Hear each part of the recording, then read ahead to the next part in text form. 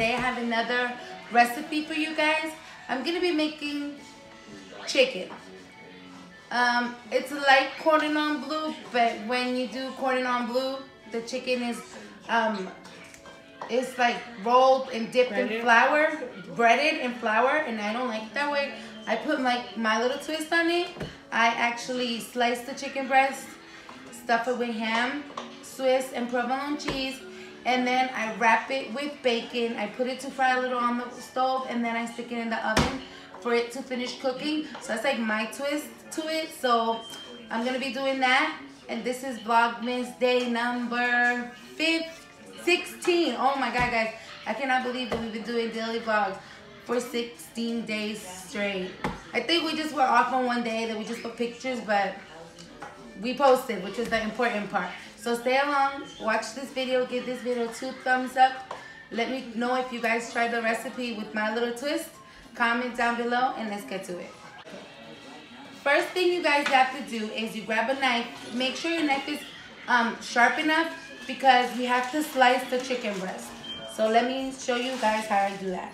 I grab with my left, and with my right, since I'm a righty, I grab the knife. I put my left hand on top of the breast, and then I just slide it in. That's how I was taught how to do it, so that's how we do it.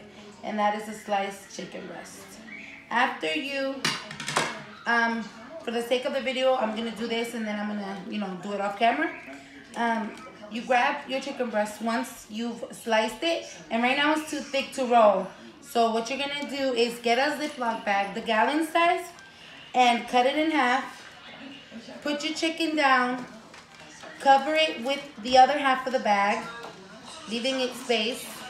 So basically I just grabbed a Ziploc bag and slid it down the middle. You grab a mallet, a stick, whatever you have. This is what I have right now. So this is what I'm gonna use. This is the thing that holds my paper, my Bounty. But it's heavy and it's wood, so we're gonna use this. So you're gonna place it in the middle, and then you're gonna pound it.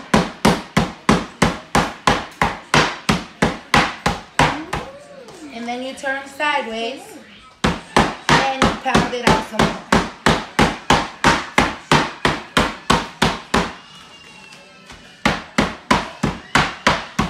And you're gonna eyeball, guys, where the breast is looking a little more thick at, and that is where you're gonna pounce it. And this is what it looks like. It got bigger and it's skinnier. So now what we're gonna do is on this, because like I said, it's wrapped in bacon. Bacon is salty, so you don't really want to add a lot of seasoning. So what I do, because I do wrap it in bacon, which is the salt, I do add a little bit of garlic powder and to season the chicken. So stay tuned, and I'll be back when I'm done with all of them.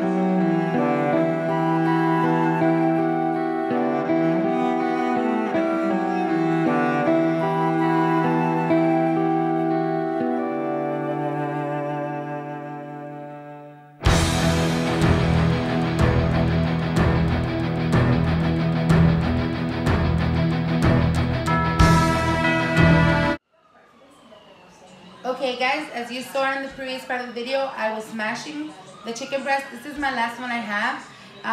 This is another trick. If you're very frustrated, if you want to beat your husband, beat your boyfriend, or one of your kids, do this recipe. Grab a pole, start beating your frustrations away.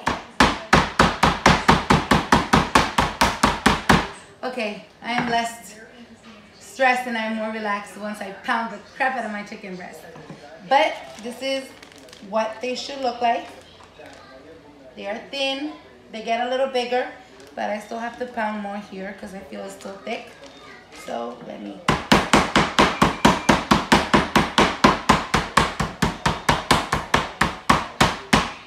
Okay guys, so they are fully pounded, and I'm gonna wash my hands, watch the tools that I used, and I'll get back to you. Okay guys, right now I have my provolone, my Swiss, and I'm cutting the ham in half because I don't like it to be like sticking out. So I just cut it in half and then I'll just stick 2 pieces or depending whatever you use. And I have mine already set on the plate because I'm going to be touching the chicken and I don't want to cross-contaminate the ham and the cheese because there's some left over. You can make a sandwich with it. So I don't want to be, you know, touching the raw chicken and touching the ham. So here we go into my drawer. And like I said, the bacon is salty. You could use any kind of bacon you want. I used Carolina Pride because it was the one on sale. And we're all about saving money here in the M Squad. I mean the M fam. So right now I'm gonna just lightly put some garlic powder on it. And that's all the seasoning it's gonna get. I'm not gonna put anything else on it, but this is the Lawyer's garlic salt, parsley, because of the bacon is salty, then that's it, okay? So let me get my stuff that I'm not needing out of the way. And with the tongs, carefully, you just want to distribute the seasoning because your breasts are cut thin, you don't want to rip them. So, okay. So let me just finish seasoning and I'll get back to you when I'm gonna start rolling. Are you tickling the M Squad? Leave him alone.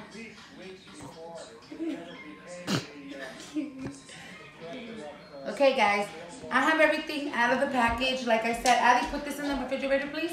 Like I said, I have my bacon out, the ham, the cheese. You could put as many cheese or what kind of cheese you want. I do provolone and Swiss because the real cordon bleu does have Swiss cheese. There's 2 kinds of Swiss cheese. There's baby Swiss and the normal Swiss. I don't like the taste of baby Swiss. I think it tastes a little different to me. I don't like it. So this is what I have. So I'm going to roll my first one and then you can see how you do it. So I've seasoned it like this. I place it flat on my board.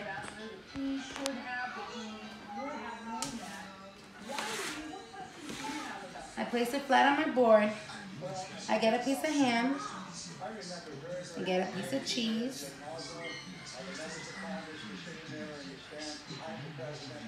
Another piece of cheese.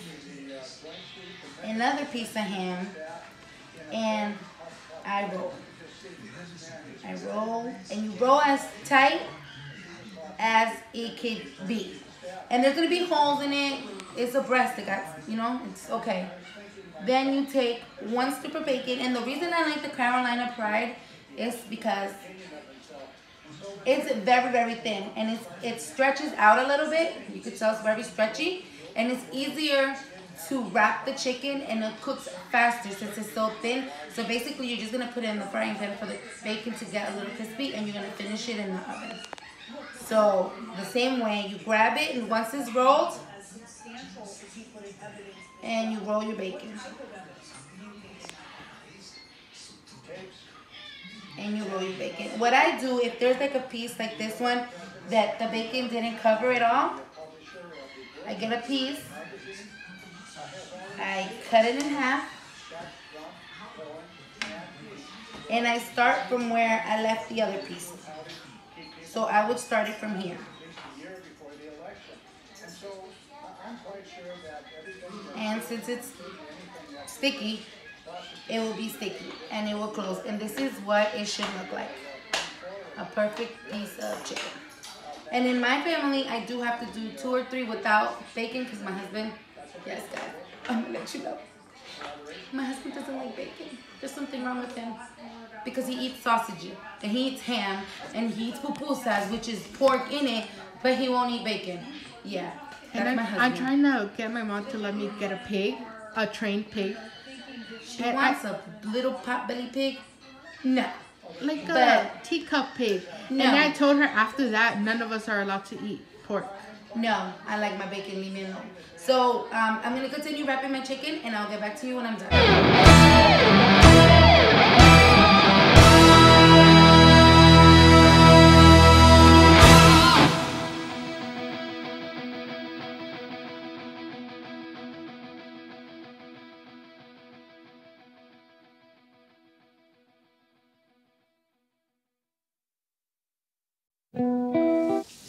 Okay guys, So now we have wrapped the chicken in bacon. We did all the stuffings.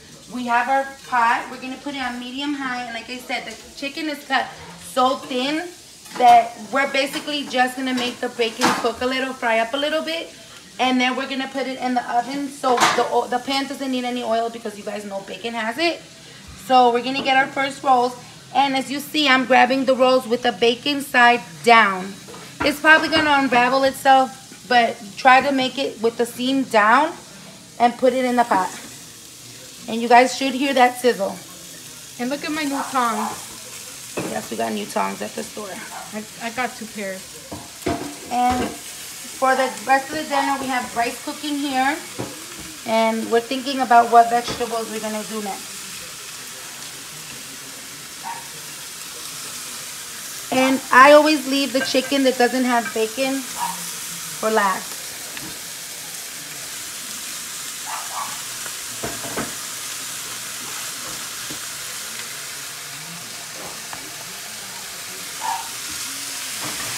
Okay guys, and that's what it should look like so far.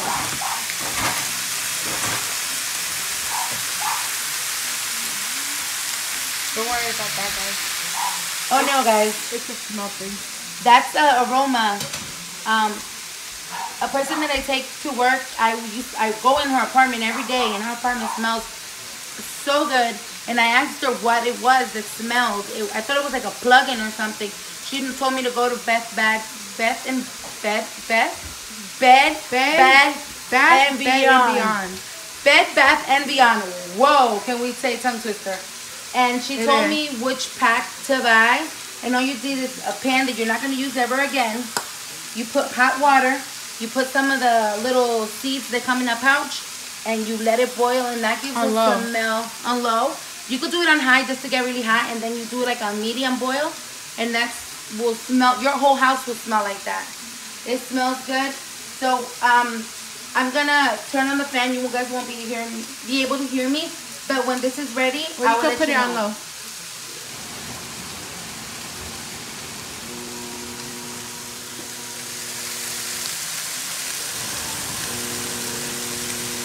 But this is what it should be looking like. And we'll be back when it's done. As you see, the chicken right there is starting to cook. We'll be back when it's done. Guys, look how pretty my flour is. Tell them who gave you the flour. My mommy and daddy gave me my flour. No, actually, I didn't give them to you. Your dad did. Oh. I thought both of you. Nope. Aww. I take it back. Her dad gave them. Your dad gave them to you. I didn't even go into Home Depot when he got them. But aren't they so pretty? I love said, it. what is that for? He's like, for Jenny. I get one every year. I love them. I think they're so pretty. This and what color roses are my favorite? Salmon. Yeah, they have to be salmon. But look, it looks so good with our Christmas decorations. Okay, guys, come here. Let me show you what it should start to look like. Like that. Oh, that looks good already. It smells amazing. Yep. And you don't want to be moving them a lot because, you know, they'll break. They'll break apart, and the bacon has to cook seam side down. And if you take it off before they're crispy, it's going to unravel and it's not going to be good. So I do have the 2 that don't have bacon for Alberto. Chubby.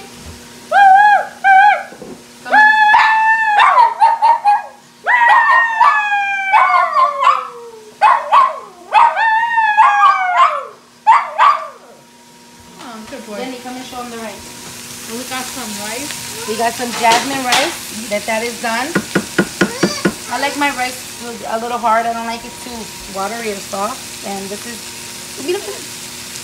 good. Lávale las manos. Lávale las manos for your food. Okay, guys, this is what it's looking like. I usually flip it on 4 sides. So right now I flipped it from one side to the other, and then I flipped it to the other side, and now it's standing. So we're gonna let it cook a little longer this way, then we'll flip it the last turn, and then it will go in the other.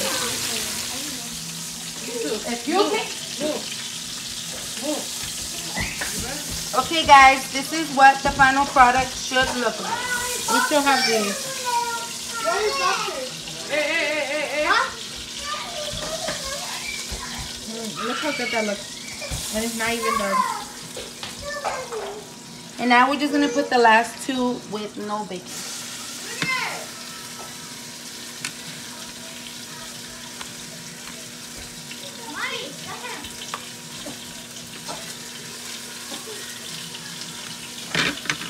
Did you just say get him? And this is how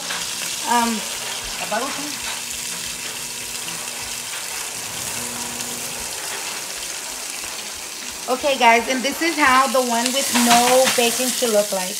It's cooked all the way through, not all the way through, but it's cooked somewhat through. And that should be enough because it will be in the oven. You see how it's still raw inside? It's okay because it's gonna go in the oven for at least 20 minutes. And the chicken is cut, pounded thin, so 20 minutes in the oven, it will be fine. And I do have the oven preheated to 350. So we'll put the chicken. And this is what I do. I put a cookie sheet at the bottom of this glass. So this cookie sheet is really hot because it's in the oven. So I just put that, and that gives more heat at the bottom. So it even cooks hotter, faster I mean, because it's getting heat from two places. So we'll get back to that in 20 minutes. See you guys in 20 minutes. Okay, I'm gonna take a little bit of credit on this, guys, because I don't like chicken that's dried. Well, it's not gonna be dried out, but I like sauce, some kind of sauce. So I decided to do some kind of sauce, and I kind of invented it. I think I invented it, I don't know. But we'll go into it right now. Okay, so we're gonna start off with a little bit of butter.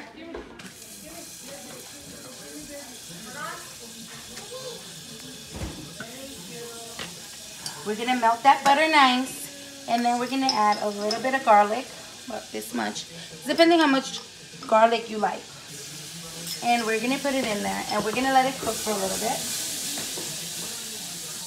Guys, you should smell this. It smells amazing. After that, we get heavy whipping cream, and we're gonna add it to the pan.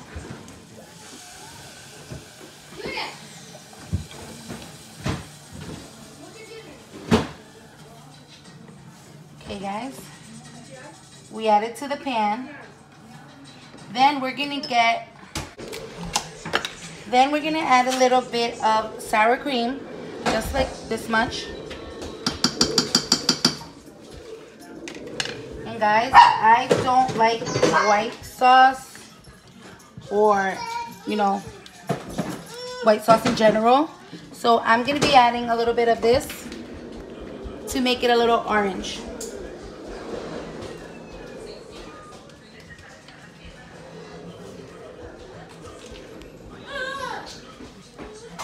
And as you see, it looks a little orange now.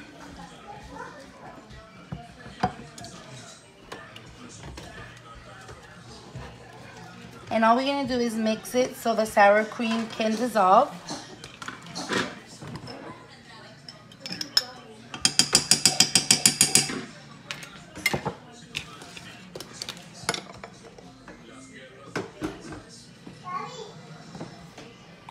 You add a little bit of chicken bouillon, and you mix it so the clumps of sour cream could go away.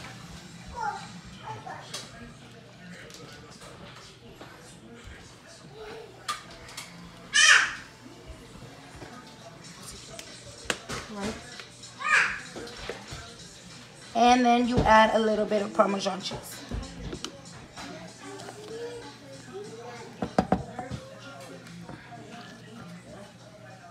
Okay, and then you let it boil, and that should be it. And that is it, guys. This is the cream sauce that we eat with our chicken. That easy. Let it come to a boil, and you turn it off, and that's it. And the chicken is done, and this is what it should look like. Drop juices. Tell me that don't look good. Show them the sauce. Sauce. And the rice. There's rice. Don't mind this, it's the bacon. Let's have to clean that. But this is what's for dinner in my house. I hope you like. Comment down below. Give this video 2 thumbs up. Turn on that notification bell. And if you try this recipe, let us know. Bye.